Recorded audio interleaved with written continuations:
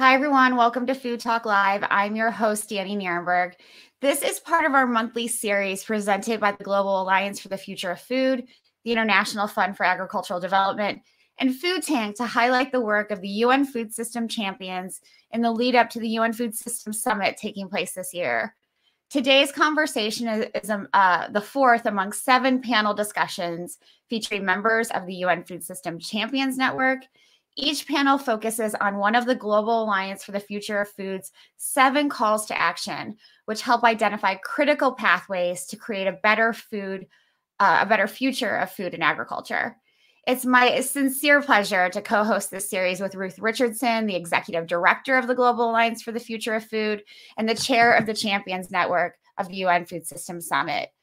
This panel will focus on the following call to action: direct public sector finance and fiscal policy across the value chain towards ecologically beneficial forms of farming, better and healthier food, and resilient livelihoods and communities. And I really love this call for changing how fiscal policies are structured. And it couldn't be more important than it is today with the urgency of rising hunger as a result of the pandemic and the increasing impacts of the climate crisis. And I'm thrilled that we have a great group of panelists to talk about these issues. It's my pleasure to introduce Gabriela Cuevas Barron, a member of the Parliament of the Mexican Congress, as well as a current member of the Universal Healthcare Coverage Movement Political Advisory Panel and co-chair of the UHC 2030 Steering Committee.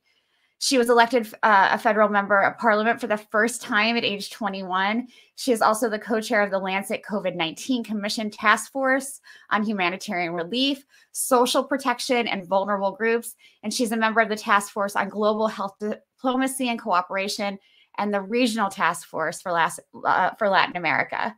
Next, we have Vijay Kumar, the co-vice chairman of Rythu Sadhikara Samstha. I hope I got that at least a little bit right, a company for farmers' empowerment.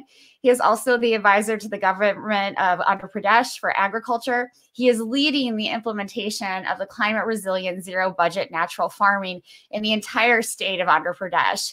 Prior to this, he was the first mission director of the National Rural Livelihoods Mission and later served as Special Chief Secretary Agriculture for the government of Andhra Pradesh. And last but not least, we have Lasse Bruun, the executive director of 50 by 40. He is a leader in climate and energy, sustainable agriculture, social justice, and animal rights, with 20 years experience in development, mobilization, communication, campaigning, and movement building. Previously, he has served as a global project leader at Greenpeace, an advisor in the Danish Parliament, and the head of energy transition at Climate Action Network. Thank you all so much for being here. It's a real honor to have you. I'm going to turn it over to Ruth. Ruth, I'm really hoping you can set the scene a bit here. There are some really big issues at play today. Yes, thank you, Danny, and I agree. I'm delighted to be here with you again for this 4th webinar, and I'm thrilled to have our roster of speakers on this topic and to welcome everyone who has tuned into the session today. On the Global Alliance, just so everybody knows, the Global Alliance is a strategic alliance of philanthropies working together and with others to transform food systems. Our vision is food systems that are renewable, healthy, equitable, resilient, diverse, inclusive, and interconnected. In terms of our calls to action, we have done 8 years of research, dialogue, and engagement. And this has resulted in the creation of 7 calls to action, or 7 critical pathways to systems transformation. The 4th of which we're discussing today, which of course you've mentioned, is on public finance. In terms of the UN Food Systems Champions Network, it is fantastic to have members of the network, of which I have the privilege to be chair, join us today to discuss this important issues. Who are the champions? Well, the Champions Network is made up of individuals and organizations across sectors and geographies who are champions of food systems and who will contribute to the UN Food Systems Summit by supporting other summit structures like the action tracks, by acting as a sounding board for the recommendations that will be put forward, and importantly, by engaging their networks through hosting independent dialogues as well as through other means. It's a really fantastic and growing group of people, including the folks we have on the call today alongside our other guests. So I'm excited to hear from them about public finance, which, as you say, is such a critical topic. On that subject, public finance is so central to food systems transformation and to the potential to shift those systems so that they are more equitable, resilient, and sustainable. When people refer to public finance and food systems, they often refer to production and to subsidies. But public finance relates to more than that. There are public financial supports across the value chain, from production through to processing and consumption, even in terms of externalized impacts like healthcare costs and government support for our medical systems. As well, public finance relates not just to subsidies, but to other public financial incentives and disincentives, like taxes, and even procurement policies, which are more on the policy side, but they're very much connected to public finance supports. So public finance impacts all food systems from production to consumption, whether that's through subsidies and incentives, taxes, or other resources. And as you note, because of that, there are really big issues and big questions for us to dive into. As you mentioned, our bold call to action on public finance asks that we direct public sector finance and fiscal policies across the value chain toward ecologically beneficial forms of farming, better and healthier food, and resilient livelihoods and communities. We at the Global Alliance are advocating for a break from harmful subsidies and perverse incentives with well-designed and durable reforms through collaborations between public servants, farmers, development banks, businesses, researchers, politicians, and implementing organizations. So with that as the premise, for me, some of the questions that I would love for us to discuss today and explore are things like, governments provide a significant amount of support to their agricultural sectors. How do we break from these harmful subsidies and perverse incentives? Or what would well-designed and durable reforms look like? How can we actually engineer these meaningful and effective collaborations between different stakeholders? So if it works for you, Danny, I'd like to use that as the jumping off point to ask the first question. And I'm going to pose that first question to Lasse. So Lasse, from your vantage point, what is the state of fiscal policy's influence on agriculture and food systems? Over to you. Thanks a lot, Ruth. And thanks so much, Ruth and Danny, for having me here today. What a pleasure and an honor to be at this with these esteemed guests and in this very large conversation, as you say, Ruth. Well, your introduction, you kind of said what we need to do, because I very much support what Global Alliance for the Future of Food is advocating for what we do. But what does that mean concretely? And that's, I guess, what we kind of try to dig a little bit more into today. Well, I guess a starting point would be that, you know, the fiscal policies, as you mentioned, tax and subsidies are highly influencing our food system. And it's not looking too good, really, because most people know that the report that came out last year, the state of food security and nutrition in the world, says that actually 3 billion people, almost half the world population, cannot afford healthy food, a healthy diet. And that is even though that there is no like inherent causes for why unhealthy food should be cheaper than healthy food. So that's kind of the starting point. We are not in a good position. And it comes down to how is the systems running in terms of providing subsidies for farmers. As you say, subsidies is just one thing. But if you look at another report from OECD that says that about $500 billion are given to farms every year, which is actually given in a wrong way that distorts the markets and they stifle innovation and harm the environment. And of course, with that, public health. So where do we start? How do we start breaking down some of these problems? Well, I think you touched a little bit on it in the beginning. First of all, people need to get their ship in order at a domestic level, because right now one of the biggest problems we're seeing, even from a country level, is that there is a misalignment between dietary guidelines that a country puts forward as recommendations for what people should be eating to remain healthy and also to support the nature-based solutions, and what the subsidies or taxation or lack of it actually supports. So first of all, at the national level, there needs to be a big change there. And as you said as well, public procurement plays a massive role there. Again, there is often a very big misalignment or discrepancy between how public procurement is carried out at a subnational level, for instance, in cities, municipalities, or in regions or in states, compared to the federal policy. So there's a need to make sure that there's a stronger alignment there. In addition to that, and of course, very relevant in the light of the UN Food System Summit, is that how do we take the hopefully future collaboration at a subnational national level to introduce that at an international multilateral level as well. And that's where it gets really, really tricky because of trade issues and carbon issues. Sorry, taxation internationally is such a complicated issue that even like discussing it in fora like this often makes the conversations break down because it's too complicated to uncover in a very short amount of time. And that also is indicative of how difficult it is for many national governments to deal with this.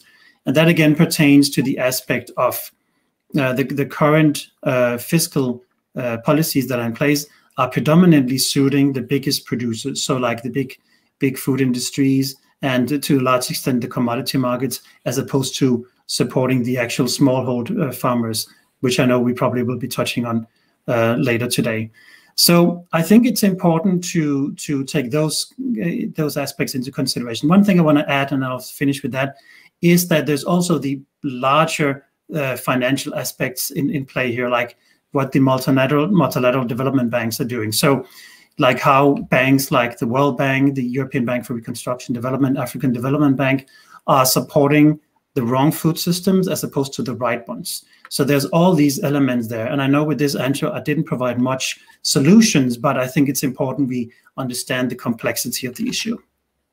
Great context setting, Lasse, thank you. And I really appreciate you pulling some things together like hunger, poverty, environmental integrity, and seeing those as interconnected issues. And then I really appreciate you showing us where things are too disconnected in terms of how dietary guidelines and procurement line up with public support. So really appreciate you setting that landscape for us. Danny, over to you. Thanks so much, Ruth and Lasse. So this is really a question for all of you, and it relates to our previous panel in this series about the hidden costs of the food system. And some of the panelists noted during that event that our financial systems are really geared towards short-term aims. And I'm wondering if you can all speak about the historical reasons for this and what changes really need to help to occur to help prioritize the long-term health of our food systems. And Gabriela, I don't know if you'd like to go first. Thank you. Thank you very much. And thank you for the kind invitation. Well, it has to do, I think, in many ways on how we are building policies and legislation. As a parliamentarian myself, I think that we need to have a long-term perspective when it comes to sustainability, when it comes to food, when it comes to fighting hunger and poverty. And in this case, we do have a very important tools from the parliament. The first one is legislation. We are in charge of developing all the legislation that can bring that long-term perspective to the table. And that's one of the instruments. But there's another very powerful instrument, which is the budget.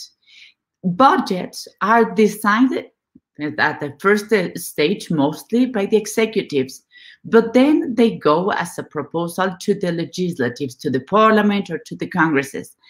And then we have a discussion, a real discussion, and we sometimes relocate that money, that budget into different projects or fields or issues.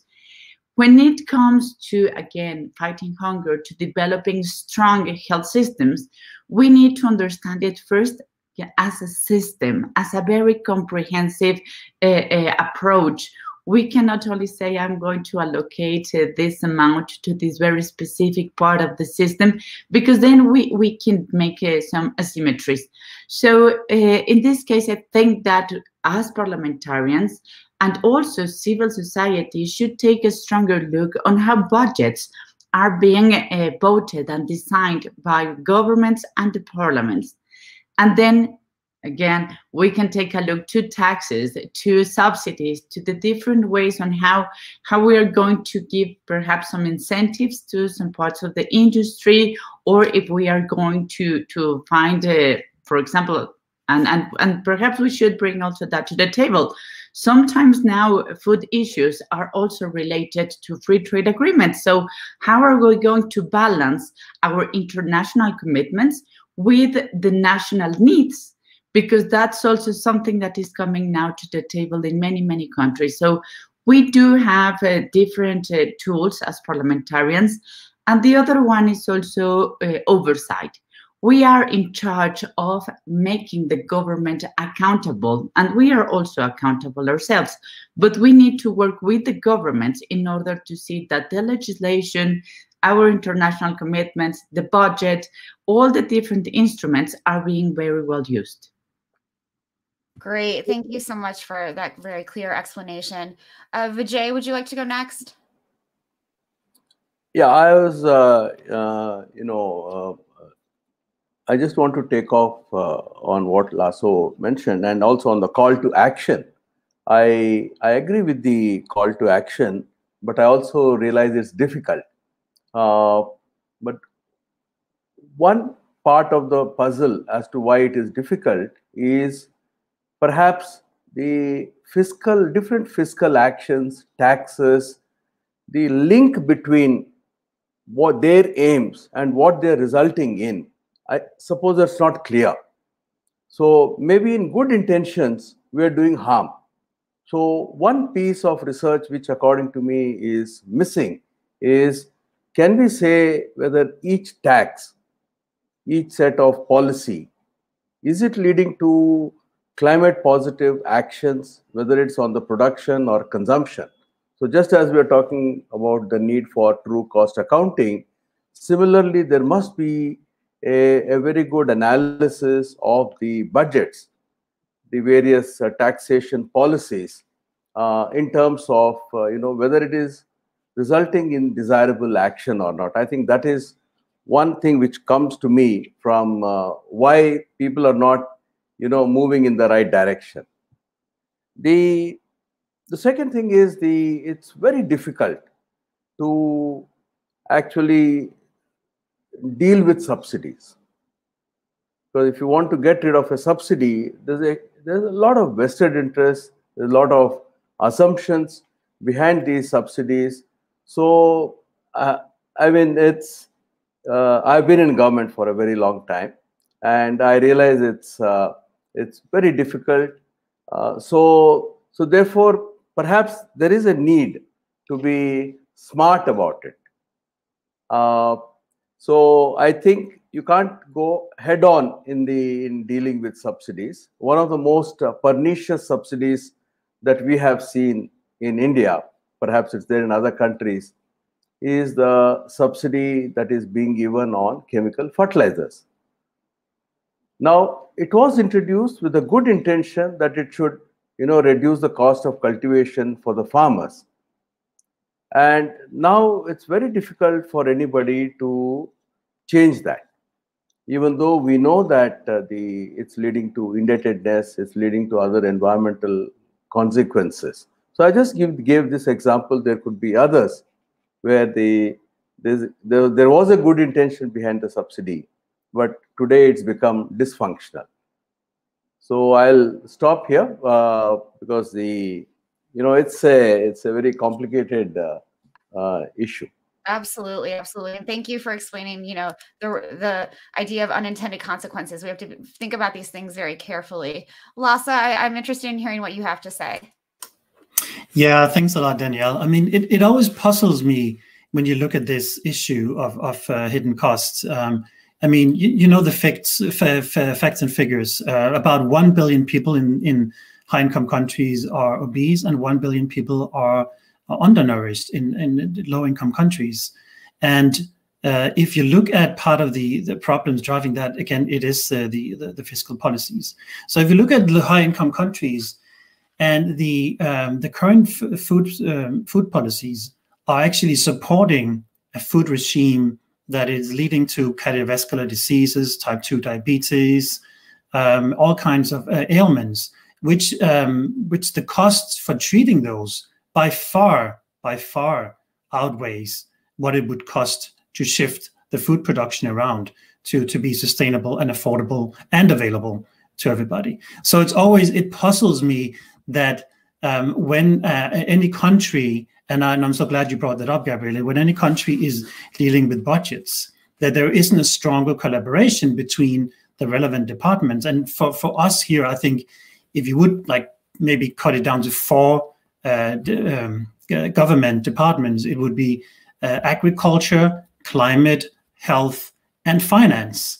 And the finance part is often where it goes wrong, because every time you talk about shifting the food system, moving away from the current support for large commodity markets, then you end up in a situation where the ministers of finance, they feel threatened. They feel this is going to hurt our GDP. This is going to hurt our budgets. This is going to make things more difficult. So I think one thing we can do to try to move away from the silo thinking at a national level, and also how it trickles up to an international level, is to really demonstrate how shifting to a sustainable and healthy food system actually will be financially not only viable, but actually beneficial. It will likely create more jobs. It will likely revitalize rural economies and so forth. And so I think there is a lot of work that needs to be done, and particularly this year, hence this conversation, to ensure that we help governments to see those missing links. And often, and in my experience as a lobbyist, I often am puzzled that you talk to some government facilities and you say something that is second nature to what you do because you work with it, and you realize that often some governments are so focused on their own department that they really don't speak to their colleagues. So it sounds very pretentious, but it's just the state of things. And I think it's important. There's an important aspect we need to dig deeper on. Absolutely. And Ruth, if you don't mind, I just want a quick follow-up. I'm so glad Lasse mentioned the role of lobbyists, and Gabriela had some very interesting things to say around, how policymakers need to have long-term thinking. But in the United States, where I happen to live, lobbyists have a lot of power over our policymakers, and it prevents that long-term thinking. So I'm wondering if maybe you, Gabriela, and Vijay can sort of comment on that. I think that it is not about you and us. What we need to learn from this pandemic is that we need to work together, or things are not going to happen well. We need to, as the UN Secretary General has been saying, we need to build back better. But in order to make that happen, we need to change some very clear ideas. The first one is, how are you going to build a real sustainable planet? And when it comes to food systems, it makes a lot of sense, because if we do not take care of our planet, well, then we're not going to have food. It's a very linear thinking. We don't need rocket science here. We need to take care of the planet, because otherwise we're not going to exist. And that means that we need science. We need a more rational and real information when we are, for example, designing which land, very basic urban planning, or in this case, rural planning, which land are we going to use for developing which kind of food?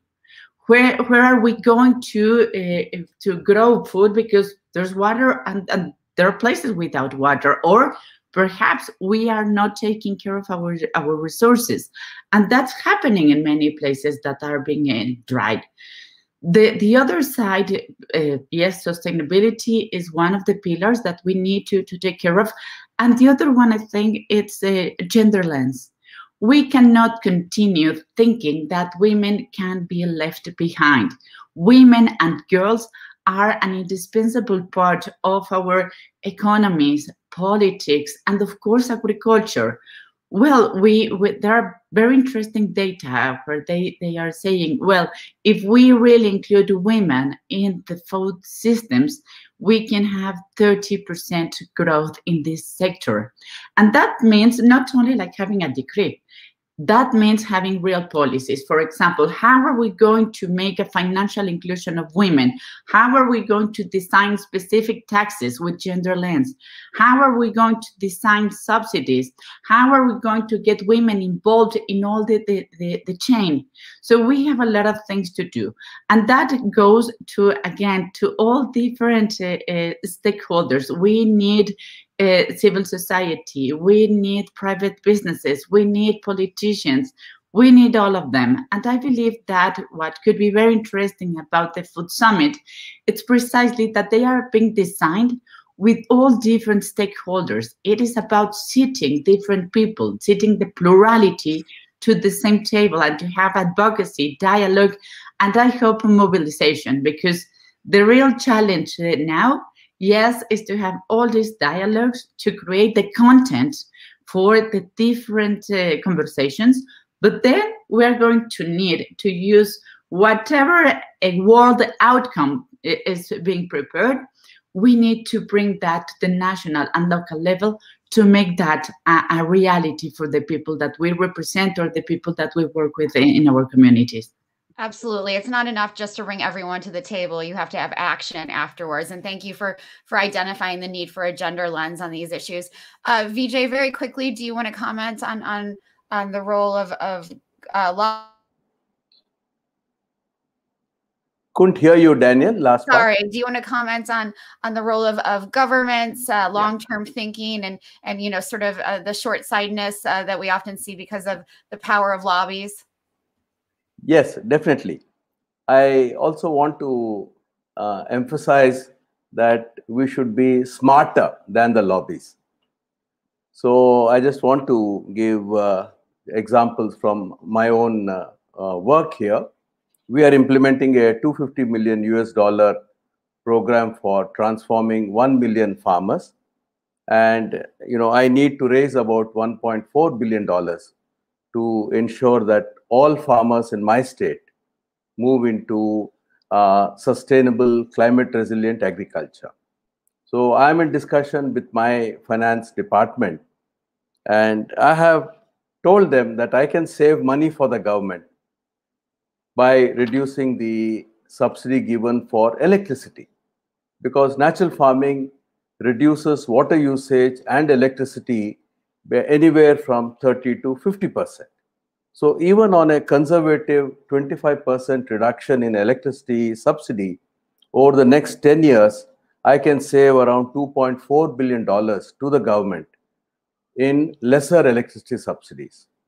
And similarly, you know, fertilizer subsidies. If farmers don't buy chemical fertilizers, the government saves money. So instead of government saying that we will not give subsidy, we are coming from the other side. We're telling farmers not to take those chemical fertilizers. So the saving to government, if all farmers in my state over the next 10 years don't use chemical fertilizers, the saving is around $4.9 billion. So the total saving comes to around $7.3 billion, and all I need is $1.4 billion. So it's a question of being smart, using evidence, because the finance department told me that you please give me the evidence and you take the money. So I'm now working out on a very large scale this measurement on how much water we're able to save and how much electricity we're able to save. But beyond this, I can also see other savings for the government.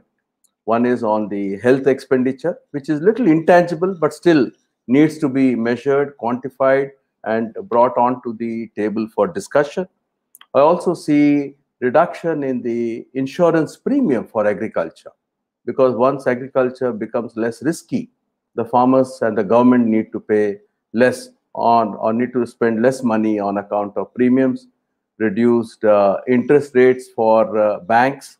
So I want to go back to my first point, that we need to quantify different taxes, different policies. If they are currently pushing a wrong system, through these measures, if they are able to, support the way in which you can actually have food and nutrition security, So that clarity, if it comes, is brought on to the table, discussed, agreed upon. I see a lot of action from government is possible. Fantastic. And I'm really glad that you dispelled the myth that sustainable farming practices are more expensive than, conventional. I think that's such a great point to make. Ruth, over to you. 1 second. Just one last point, because it's not only savings to government. I said, $2.4 billion and $4.9 billion savings in subsidy. This also means additional income of $10 billion to farmers. So it's a win-win-win for farmers, for the planet, and the government. Vijay, fantastic point. Sorry, Ruth, go ahead. No, I was just going to say Vijay read my mind, because that's where I was going to take the next question. I just think what you're doing in Andhra Pradesh is so interesting and potentially very powerful, Vijay. And I've had the pleasure of touring what you're doing there, and it's truly amazing. And the question I wanted to ask you, and you sort of half answered, but I would love to hear more, is you talked about savings on the savings side, but then there's so many positive benefits on the other side, where through these public finance mechanisms, we can really build other, sort of positive impacts and benefits kind of within states and countries. Gabriela, for instance, mentioned gender, and I know that, your initiative's so connected to women smallholder farmers. So I wanted to ask sort of two questions. First is, could you paint a picture in Andhra Pradesh in terms of some of those other positive benefits related to public finance? And then could you just talk a little bit from your experience about what are the real challenges and what are the opportunities to shift governments? What are you finding in real life on the ground? Yeah. Yes. The change that we are bringing on ground is possible because of the women farmers having been organized. So it was a 20 years effort by government to build a movement where around 8.3 million rural women in Andhra Pradesh are organized into collectives, and there is complete financial inclusion. They're able to borrow from the banks, and the women are the ones who have driven this transformation. So I agree with you. Public investment in building the social capital according to me, is a precondition. And we are now seeing the different departments in the government. The Department of Women and Child Development wants us to help them in the preschool feeding program. So in the preschools, the food produced is now going to be completely from the natural farming farmers. And now the education department has asked me to now work with them on the school nutrition program. So we are getting this buy-ins from different departments. But Ruth, the problem is not just with government. The problem also is, not just with finances. Problem is not just with financing it. The problem also is in preparing communities, in actually working at the ground level, building a strong women farmers networks, other farmers. So if you don't do that, even if the government wants to put in money, action will not happen. So finance, public policy is not a silver bullet. It has to be combined with the action, the science, the evidence. So it's a matrix. All this has to come together. Because let us say if a state is not prepared, but the government says, okay, I'll give you $5 billion, they'll not know what to do. So, and that's where I see the role of philanthropy coming. And we have been helped by $16 million from Azim Premji Philanthropy, one of the largest philanthropies in India. That helped us to incubate the program. That helped us to build evidence. So therefore, you have government, finances, philanthropies, banks, and then concrete, grassroots action, science on the ground. So it's a multi-actor kind of a process. But yes, this is a very important piece, because without this kind of initial money, you can't get the other results. But I also want to say that, much as I appreciate international platforms, I see that we should not miss out on action at the local level, regional level, sub-national, national levels. I think they are very, very important actors. Thank you, Vijay, and appreciate you pointing out the other financial flows that need to go alongside that. That is our call to action number 5, which will be the next webinar, so we'll have to get you back on that one. But appreciate you pointing out Azim Premji Philanthropic Initiatives, a member of the Global Alliance, and critical to the support and the early funding behind your initiative. So thank you for that. And thank you for sort of painting a picture for us, what's happening in Andhra Pradesh and in India. I'd like to point the next question at Lasse. Lasse, in your experience and working a lot at kind of the global level, where else are you seeing positive examples of public finance? Can you, Vijay's talked about it in India, but would love to hear if you're seeing real breakthroughs in other jurisdictions, just based on your vantage point. Thanks, Ruth. Well, to be honest, I mean, some examples are some of the taxation schemes that have been put forward on sugar, salt, and fat in some countries, particularly in Northern Europe. They have been various levels of success, but at least they have rattled the cage a little bit and demonstrated that when you start taxing food items that are not good for people, it actually trickles down and the buying habits do change. That's really important to demonstrate. And I know there are many countries that I know lots of conversations behind the scenes. I would love to hear what Vijay and Gabriela has to say about this, about carbon taxing on food at a much larger comprehensive scale, which it definitely would be a game changer. To my extent, there are not any, larger existing examples of carbon taxing of food across the board. But that would essentially also be a game changer, particularly as it pertains to the overconsumption of animal protein, as we've seen in particularly high-income countries. Taxation of food as it relates to the carbon footprint would be an interesting way to go. I want to mention that there are some existing larger programs in place around the world, which is not necessarily are doing really amazing work now, but has the potential to do that. In the US, for instance, they have the SNAP program, which is the Supplemental Nutritional Assistance Program, which essentially helps support measures that enables people, particularly low-income groups and BIPOC groups, to have access to affordable, healthy food.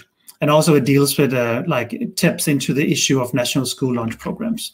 So that's something I think could be explored more, like take some of the existing platforms and make them even better. But I think if I have to mention one thing, it is probably public procurement, coming back to that at a local level and supporting what Vijay is saying. You should not underestimate the power of what kind of food you're sourcing for schools, retirement homes, prisons, any public institutions, because when a national decision maker has to look into how they can change the subsidies, they're also looking to how things are dealt with on the ground. And if you can demonstrate that certain municipalities, states, and other regions are actually sourcing the right food and putting in place public procurements that support healthy and sustainable food, it's much easier to make that overall national decision on policies that support that. So the bottom-up approach here, I think, is very strong. So I would definitely support what Vijay is saying in terms of keeping a strong focus on sub-national engagement and seeing how that bottom-up approach can meet the top-down at the same time. Fantastic, thank you. I think sometimes when we hear subsidies and taxes, we always think all bad. And, we're trying to look for the good. And what I'm hearing from you is perhaps we're not there yet in terms of there being really great examples, but certainly a ton of potential, which actually gives us a fantastic platform as a global community to really think about where that potential lies and how we seize it. So thank you for that. Danny. Thanks so much, Ruth. I want to go to a question from the audience. Florence, it's up on the screen right now. I'll read it for our listeners who will be listening to the podcast later on. Good point, but we need to use composite indicators for justifying taxation of food items, not only nutrition and health, but also environmental impact and social justice, as well as animal welfare. I'm wondering who'd like to comment on that. Maybe Lasse, that you could take that one as well. Yeah, I can just be very brief. I totally agree. Thanks for the question, Florence. I very much agree with the point you're making. And that also pertains to what was brought up earlier in the conversation around the necessity to look at long-term effects and also the hidden costs, right? So, and you're seeing that, you know, if you talk about carbon taxing and like how you want to change how people are eating and how the subsidies or policies can help that, I think we're on the cusp of a generational shift that will change things as well. I think younger people, how to phrase this, maybe millennials and downwards, are as interested in the long-term effects of what they eat as their immediate effects on their bodies and their local environments. So tapping into that potential and making sure that voters and consumers are pushing and supporting a change at a policy level that will include those externalized factors like health, like animal welfare, like pollution of local environments from big CAFOs, whatever it might be, I think is a very important point. And I think that it comes back to what I said earlier, like a stronger collaboration between the individual departments in governments is crucial to making that happen. I really love that point. I know Robert Martin from the Center for a Livable Future is watching today. He commented in the comment section, and he calls for this idea of a citizen eater. And I think that fits so closely to what you said, Lasse, about, you know, this really, Vijay and all of you have really mentioned the need for action from the ground up, and citizens have a real role to play in how the food system looks, and especially young people, as you mentioned, Lasse, with, you know, they're not only thinking of how food affects them today, but for tomorrow as well. Gabriela, I want to turn back to something you said earlier about how, you know, the UN Food System Summit can be a real catalyst for change. And both you and Lasse have talked quite a bit about this. You know, Lasse has called for, has said in an interview that the UN Food System Summit can be like the Paris Agreement for food. And I'm wondering kind of what you all think about how we can use this as a leverage point to really develop better fiscal policies that have an international impact. Yes, of course, we need an understanding. We need a conversation. We need to address the same topics at the world level, because we have only one planet. It's not like one country which is not capable of growing food is going to find another one to give them all what they are producing. So this is a matter for humanity. It is about sustainability. It's about inclusiveness. So we need to have that conversation at the world level. But of course, that conversation needs to have different perspectives. For example, now we're talking about consumption and production, and we need also to point out several issues that I think that are being very interesting in the questions that we are receiving. For example, how are we going to legislate at the national level? But we need a clear criteria on fertilizers that are killing the planet. Not all of them, of course, but there are some fertilizers that are making a real damage. How are we going to work, or how are we going to legislate or to label GMOs? How are we going to bring up all science that is behind of these things? And sometimes we cannot differentiate on what is truth and what is not. There are a lot of fake news. There are a lot of new ideas that are even putting our health at risk. So we need to have that conversation, that kind of world level agreement. But in my experience, I used to preside a World Organization of Parliaments, the Inter-Parliamentary Union, and I am also a national lawmaker. When we try to really translate this international agreement into national and local realities, there are several challenges. First, because we need to understand that we are interdependent. We cannot say, like, my country is going to be first and only. We need to understand that the world is linked to each other, and this pandemic has been showing that day by day. The second part is that we need a clearer roadmap for the national implementation. Things are not going to happen just because. Things are only happening if we work every day to make that happen. And that is very important, I think, to have parliamentarians, civil society, academia, to have all different stakeholders sitting at the same tables at the UN Food Summit. I think that's very important, because at the end, it is not only about government implementation. We need all different people for that road of making things happen. And the other side, I think that's part of the lessons on you were comparing with the Paris Agreement, is how are we going to make national plans? We need national goals. We need to have national objectives and policies. And that brings me again to what legislators need to do all over the world: laws, budgets, oversight, and I think one very important responsibility is representation. We need to work with the people that we represent. We need to work with the communities, because at the community level, it's precisely where things are happening. Bravo, that was excellent. I love the point about both interconnectedness and representation. Does anyone else want to comment on this theme around? Thank you, Lasse.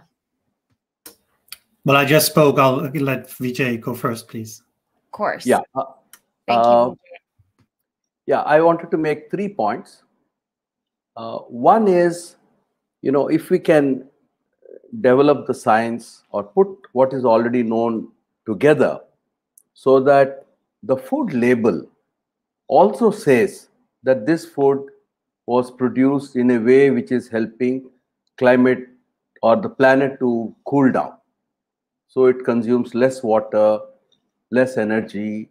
So that could be one area of work, so that the millennials, they consume food, they know that this food is helping the planet. That's one point. The second one, I really agree, the point of carbon tax, so that it promotes farming, which is actually putting carbon below the soil rather than releasing into the air. But the third point I'm going to mention is perhaps a very controversial point, or something like, let us say, out of the box. You see, globally, the arable area is 1.60 billion hectares, out of which 0.44 billion hectares are not being cultivated. They are left fallow. So there is a lot of carbon emission coming out of lands which are barren. We also have 5 billion hectares of what is called as man-made deserts, the Sahara, the Thar. They're also releasing huge amount of carbon into the air. So when we are looking at carbon emissions, we're only looking at the fossil fuel emissions, but we're not looking at the emissions which are coming out of the soils which are not covered with plants. So if you can visualize a taxation or a policy which says that any country which releases emissions because it's not cultivating those lands. So how do you green the planet so that you cool the planet? And therefore, can we look at fiscal policies which are not, which are also encouraging people? We also need technologies to really ensure that lands which are barren come back into cultivation, and there must be a strategy for greening the desert. So therefore, if you can expand the concept of a carbon tax and go beyond the fossil fuel emissions, but also look at all forms in which carbon is being released into the air, then you may have a different solution. Thank you. Thank you so much, Lasse. Yeah, maybe just a few points around the Paris Agreement comparison there. I think, there are two things too. One is methodology. The other ones are the goals and the implementation of the goals. So, you know, the Paris Agreement was led by a personal hero of mine, of many people, Cristina Figueres, and she really embraced the issue of systems leadership and radical collaboration to talk about real inclusion, not leaving anybody behind. And I guess now what we can learn from that is two things. One is we cannot let perfection get in the way of progress, but also we need to have those hard conversations. So how can we move forward with changing the food system and not leaving anybody behind, but keeping the drum going, right? And key aspects of learnings in terms of goals and implementability of the Paris Agreement, how that pertains to the food system. One thing is the common but differentiated responsibilities. We cannot talk about everybody, all the 197 member states of the UNFCCC, for instance, how they deal with decarbonization because it's not fair. Right, so we need to apply the same principle to food systems. Like low-income countries do not have the same responsibility. They have a responsibility, but not the same. The onus of the responsibility lies with the high-income countries, but often is the G7 countries, for instance. So that is something we can take specifically from the Paris Agreement. And also talking about the implementation of it, and that's also what Gabriela was talking about. You know, in the Paris Agreement, you have the 5-year ratchet up moments of the Paris Agreement. So every 5 years, last year, 2020 was the first year, each country has to come forward and say, this is what we did to make sure that we stay below 1.5 degrees above pre-industrialized levels. We need to have the same things in place for the food system. And that's what I hope the Food System Summit can help put in place, that there is a responsibility, even though it's a voluntary engagement in the summit, there's a responsibility that comes with it. And two more points. One is, I think resilience should just be the overarching point, discourse, outcome we're looking for. Because if you talk about true resilience across the food system, it speaks to production, consumption, food distribution, and so forth. And then we should just let science talk. And the final point is around urgency. So I remember being in Copenhagen in 2009 for COP15 and saw how things did not work out very well, to say the least. And from Copenhagen to the Paris Agreement was 6 years, right? So 2015 was when the Paris Agreement came together. And that was great. And the work that Cristina Figueres and her team put into making that happen was just astounding. However, I want to make the point here, we do not have 6 years to spare now. We cannot wait 6 years until we have something as comprehensive as the Paris Agreement in place for the food system, because then we're going to be having a much more difficult time actually cleaning up the food system. So urgency is key here as well. Thank you. I couldn't agree more on that urgency point. And thank you for making the points about how high-income countries really need to take a greater responsibility on building sustainable food systems. And I love your point about letting science talk. Ruth, I'll turn it back to you now. Great. Thank you, Danny. I think what I would like to do for maybe a final question is pull up what Lasse was just talking about in terms of leaving nobody behind, and maybe giving Vijay and Gabriela an opportunity to speak to that. Because I think if we look at the Sustainable Development Goals, certainly if we look at the ambitions of the UN Food System Summit, there's a real spotlight on vulnerable and marginalized communities, and those that we really need to connect with, including youth, including women and girls, including Indigenous peoples. There are a number of priority communities. So how do we make sure our public finance is supporting equitable livelihoods and the inclusion and the support of these kinds of critical communities that will actually be so central to a better future of food? So Vijay, can I turn to you first? Then I'm going to give Gabriela, as a woman, the last word. Vijay. Yeah. Ruth, I think we should change our lens. I believe very strongly it is the women, the indigenous farmers, the youth who can actually turn the world around. They should not be the objects of so-called pity. No, they are going to be the leaders.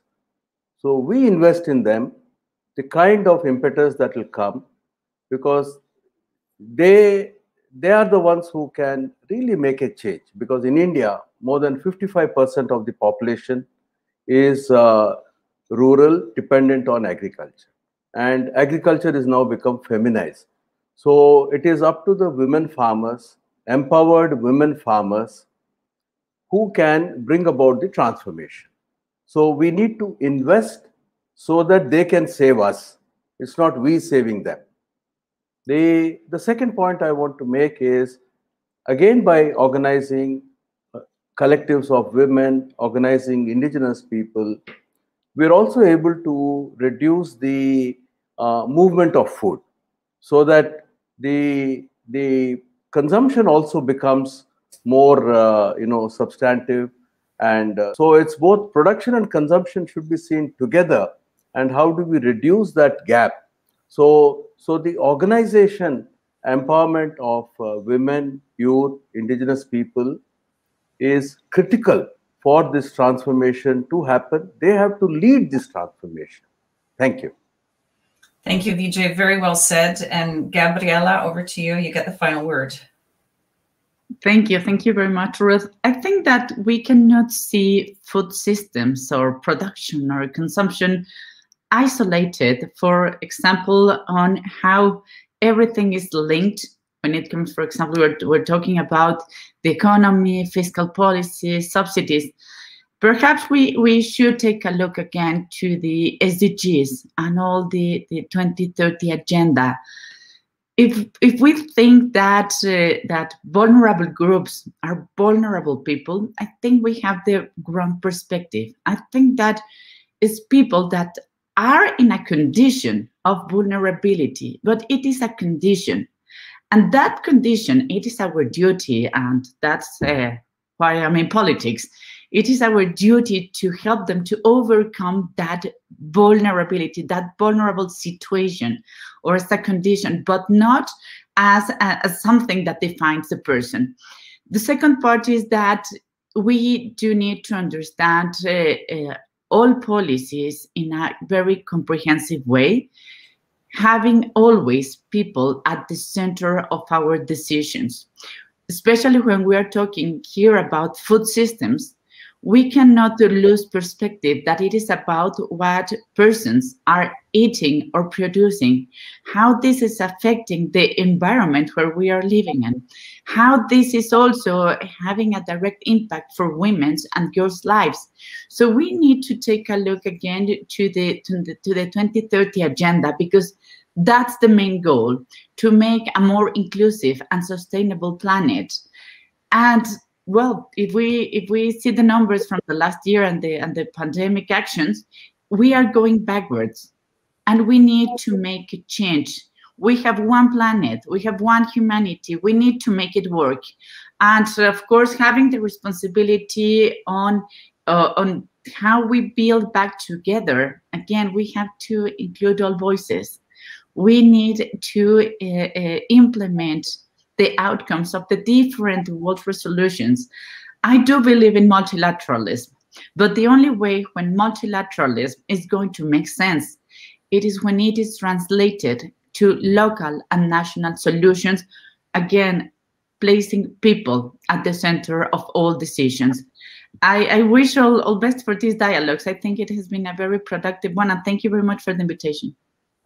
Thank you, all of you. And that was beautiful, Gabriela. Really appreciate your wisdom on this. Danny, maybe I can just provide a couple of really quick thoughts in terms of wrap up. I have a ton of notes in front of me. I'm not going to be able to get to all of them. I do want to just pull up three really quick points. One is, you all talked about the goals of the system, the goals of policy, the goals of taxation, including things like resilience and equity and diversity and inclusion. So I think it's really critical that we hold up those goals, values, and principles in terms of what it is we're trying to achieve. The second thing is the number of tools and mechanisms and instruments that we have available, from school nutrition programs to labeling to procurement, dietary guidelines, legislation, budgets, taxation. We've got it all in the toolbox. Let's use it.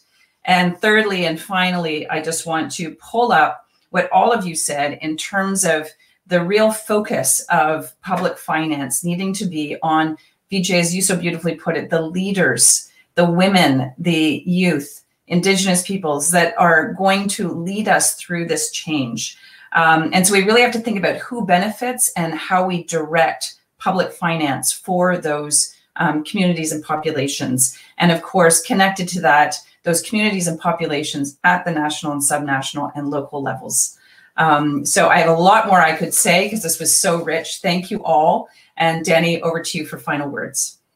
Thank you for that excellent wrap up, Ruth. I'm always so glad that you do that instead of me. I want to thank everyone for joining us. This has been a wonderful discussion. Again, an honor to have you all.